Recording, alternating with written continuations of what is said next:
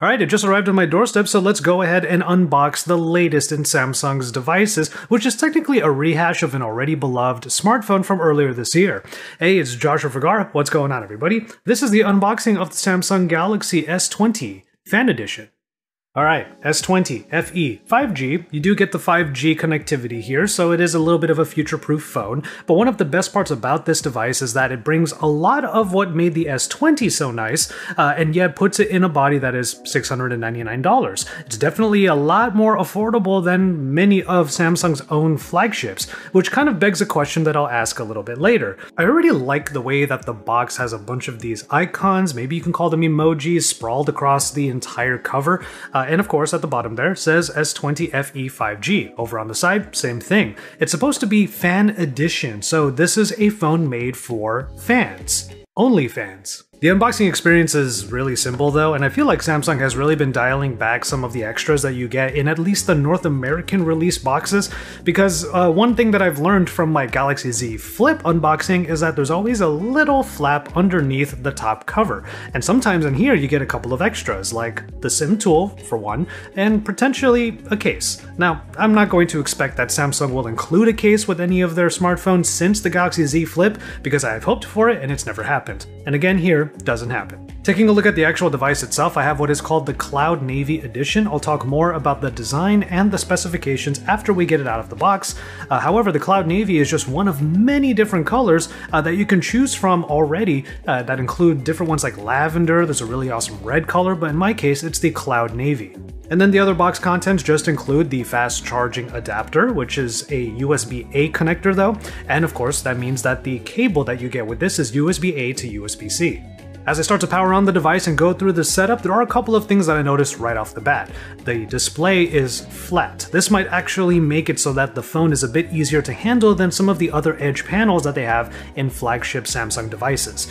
We all talk about how palm rejection might be not so good in certain Samsung devices or any device that has a curved display, and in this case, you're not going to have those problems. There is a curve on the back though with this frosted blue color, and the curve on the back will allow the phone to really sit nicely in one's hand. There's one more thing that I noticed with this display though, and there's a little bit more bezel. With the front-facing camera up top being dead center, it makes me think that this phone has some real A-series vibes to it. Just sort of popping back real quick, I do want to just show off a quick video from the Samsung A51, not even the A71. The one that I reviewed for Pocket now was the Galaxy A51, and I don't know, just the way that the S20 FE looks reminds me of the A-series phone. And in a lot of ways, that's perfectly fine, because what the FE edition is supposed to do is create a type of smartphone that has many of what made the S20 so nice, but put it in a package that might be a little bit more accessible to the casual user. The fans, if you will. Only fans. It seems like you won't miss out on plenty of the amenities that come in flagship devices. Like in the setup, I can already see that there's not only face unlock as usual, but there's an in-display fingerprint reader, which I immediately got set up. Now that we're finally into the phone's interface, one of the first things I wanted to do was go straight to the display settings and take a look at some of the options we have there. Now, this is a Full HD Plus 6.5-inch Super AMOLED display. It also includes 120Hz refresh rate. The thing that I noticed here though is that the word adaptive is not here. So while you have 120Hz adaptive refresh rate on, let's say, those curved displays of the S20 and the Note 20 devices, in this case on the S20 FE, it's 120 throughout, it seems, and I went ahead and did a little bit of scrolling. You might not be able to see it on camera here, but I can definitely see 120 here in just the menus, not adaptive. I do want to draw a little bit more attention to those bezels. It might be something that some of you out there are not happy with, but I gotta say, having a flat display, even if there's a little bit of bezel, means that handling will probably be one of the highlights of the S20 FE. I mean, the phone is not small by any means. Again, this is a 6.5-inch AMOLED display. You get plenty of screen real estate to enjoy your media and whatnot, but it's that curve on the back without any curves on the front that seriously add to the handling experience. As far as the internals are concerned, you have the Snapdragon 865, not the 865 Plus, so don't go expecting this to be the top end or the latest and greatest of smartphones at the moment, but you also have 6GB of RAM and 128GB of onboard storage. As far as the battery is concerned, you have the 4500 mAh battery that is fast charge capable, but also allows for fast charging in both directions. Alright, so let's talk about the design a little bit. It might be somewhat simplistic in the sense that you don't have any like crazy flourishes, and even the camera hump is not super big. But what Samsung said during the announcement of the Fan Edition device here is that they derived some inspiration from the Mystic Bronze design cues from the Note 20 Ultra. Ultimately for me that's okay. I don't mind the fact that this is a plastic backing, especially for the price that you're getting this. You're still getting quite a few high-end premium experiences in the S20 FE when compared to the main flagships that could cost like twice as much. And also with the plastic backing and just the sort of sturdy build, this is an IP68 rated phone anyway. Alright, so let's jump into the cameras. The front-facing camera here is a 32 megapixel shooter, and that's why I wanted to start off with that, because it's a pretty good spec to have for a front-facing camera. The frame is also fairly wide, so if you are the type of person to do some, let's say, A-roll or vlogging shots using a front-facing camera, this is not too bad. You can get pretty good of an angle without having to reach too far. And also 4K at 60 frames per second is available on the front-facing camera.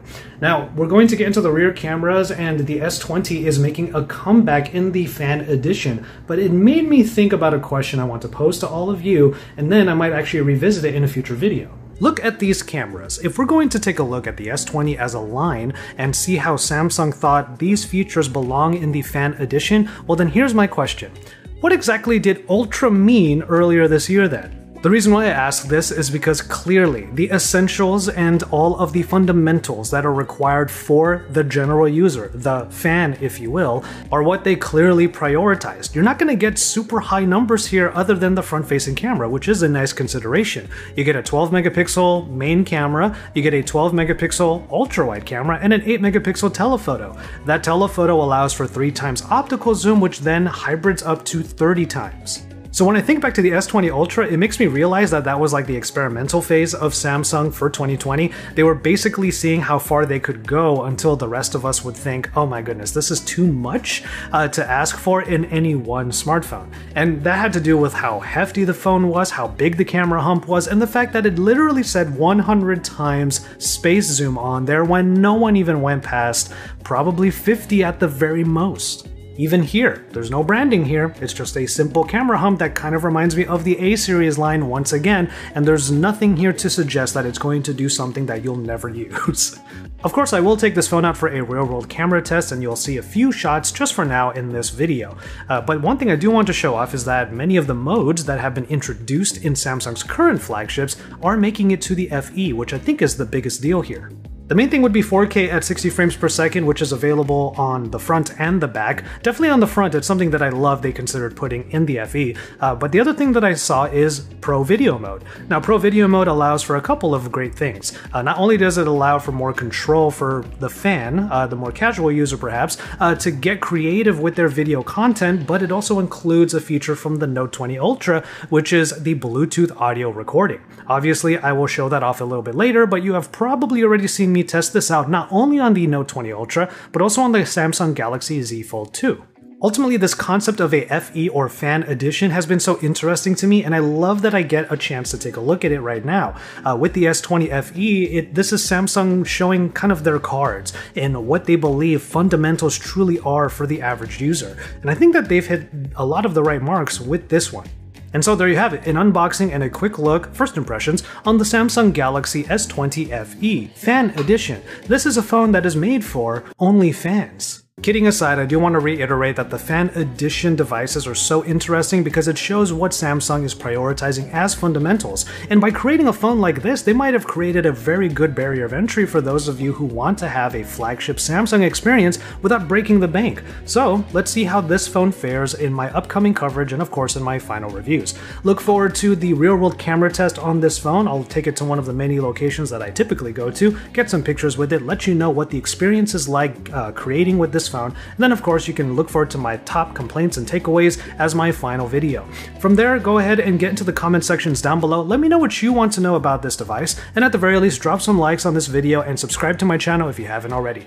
Thank you once again for watching, and take care of yourselves and each other. Until my next video, I'll just remind you to enjoy your tea, everybody. Blended matcha, what you know about that?